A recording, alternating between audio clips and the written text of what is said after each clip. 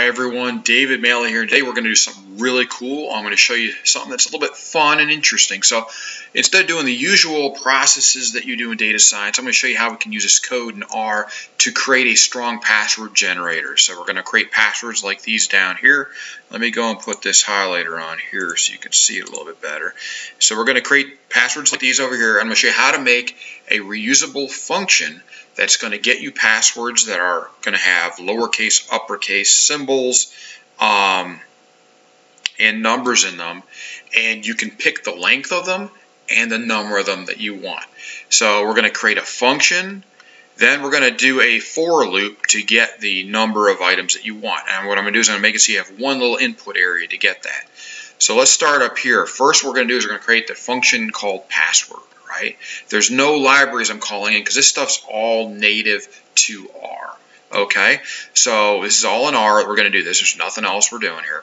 So we're going to create this function called password, and it's through the function, and we're going to pass into it in this function call of length, one variable, right? And that's the length of the password we want to. We want it to be 8 characters, 7 characters, 16 characters long. What do we want, right? Now you're going to have two parts called symbols, symbols A and symbols B. These are both lists. And so what I've done is I've divvied it up into two parts. So you have the common symbols and the less common symbols. Things that, when they say, your password cannot have certain items, I wanted to have this symbols B part so you can put them in here. Now I just put random stuff in there. I put, period, comma, colon, semicolon, equal sign, things that might be interpreted by a login as something they don't want, or a SQL injection, so they don't want that. So that's why I've got symbols B here. It's the less common symbols. Symbols A is your normal stuff: number, sign, exclamation mark, plus, minus, things like that. You can move some of them here if you want. But I've got symbols A and symbols B.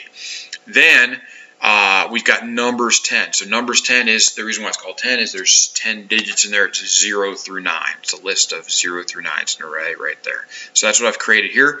And then what I've got is, same thing, see, we've got letters, symbols A, symbols B, and numbers 10. Let me explain this to you. Letters, lowercase, is all 26 letters of the alphabet in lowercase. Letters, uppercase, like this, is all the 26 letters of the alphabet uppercase. That's what R gives you automatically. So you know that by putting these in here, I'm putting an array of what? 26 letters and 26 letters, and then all the symbols in here in A and B, and then the numbers of 10, right? So now what I want to do is I want to get the probabilities. This is all still within this function call, okay? I want probability. So I'm going to create another list now of the what? I want the probabilities. So the probabilities are going to be REP of the percentage, right? Which in this case, the first one, I want 50% for lowercase letters. And then I want 20% for uppercase letters. Then I want 10% for the symbols, which is all of symbols A and symbols B. I grouped them all together. I could have split it out and had another REP and a different percentage here if I wanted to, and then I would have to count the numbers in the first group, count the numbers in the second group. But I don't need to do that. I have them all in this one. There's 30 of them. Then I have this, which is the numbers of 10, right? 0 through 9 at 20%. So basically what I want here, if you think about this, is I want 50%. I want the highest incidence of lowercase letters. Then I want an equal of between uppercase letters and numbers, right? Then the least percentage I want is the symbols, right? Because usually you just want 1, maybe 2, or no symbols. So that's why it's the least. Then what I do is I use paste 0 of the sample of these of password characters, right? Length true. Now password characters is this right here, right? Of this. So it's going to bring those in, and the probability of them. So it's going to tell, so it's going to go through each character based on the probability of these. Collapse equals blank. Okay. So now when I do that, that puts that into P word, and then it's going to return that P word. See that right there? It returns that out of there, and that's my password. Now it gives you one password, right? So if I run this through, it'll put it right here as a function of length, right? Now when I run that through, it only will give me one password if it prints it, but it's not going to do it right now. This is a function, right? So I actually have to run through by calling password, right? So let's go down here, and I'm going to get that in a minute, but let's go here and look at this. I've got two pieces right here. This is my only inputs. That's what I wanted. It's two inputs. Password length is 8 and number of 5.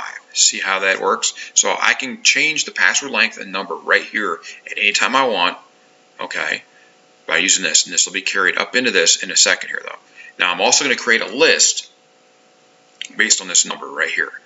Okay, so it's important that I use number and not the number 5. The reason being is if I change this 5 to a 4, it'll automatically change it here. So I want a list vector of size 5.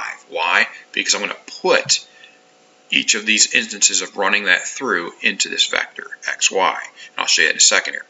So next, this is where my for loop is, right? So I can get more than one item. So the more than one password. So I've got number of 5, right? So I want to run this through 5 times. But I don't want to change the number variable. So see in here I've got counter. This is the equivalent in Visual Basic of counter equals counter minus 1, right?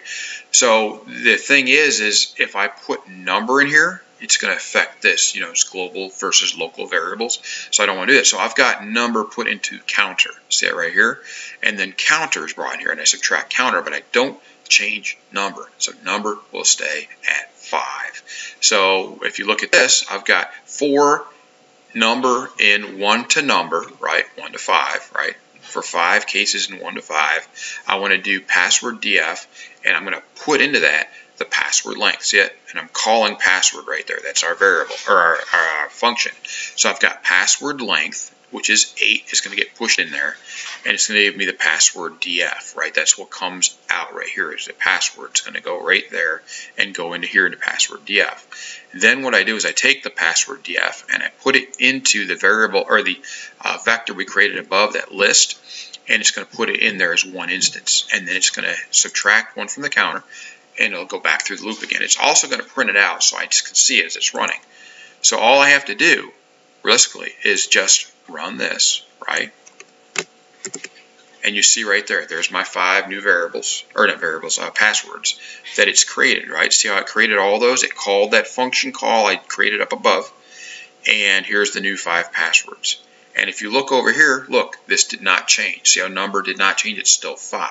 If I put number minus 1 in here to number, that would be wrong, and it would change that to 4 or 3 or something like that. We don't want that to happen. Now, once I have that and I've got that figured out, this is what? It is not, it's a list. It is not a data frame. It's not easy to work with. It's not easy to do stuff with. So what I want to do instead is I want to put it into a data frame. So what I'm going to do is I'm going to use this right here. And what this is data.frame of a matrix unlisting xy, see that, which is this xy list right here. We're going to unlist it by row equals t, strings as factors equals false. When you do that, okay, it goes into df1, and then what we do, so it's going to be a data frame, but it's going to have ugly names for the columns. So what I want to do is I want to get rid of that, and I want to change to passwords for the column names. See that?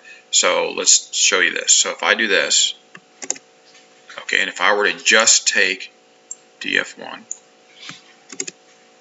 see how it's got that matrix unlist blah blah blah blah blah as the column name that's ugly. You don't want to use that.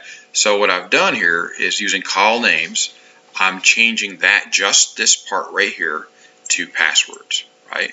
So if I do that, and then that's why I have df1 right here. All you got to do is this, and look at that. There it is. It's now called passwords. It's a data frame. It's got passwords 1 through 5. I could run it back through again and do it, for 4, for 8, for whatever number I wanted them. I just created 5 off of that, but I can do anything and for any length I want. It'll work for any length and any number of them. Then on top of that, at the bottom, open this up a little bit here, I have this. This is write.table, my data, right?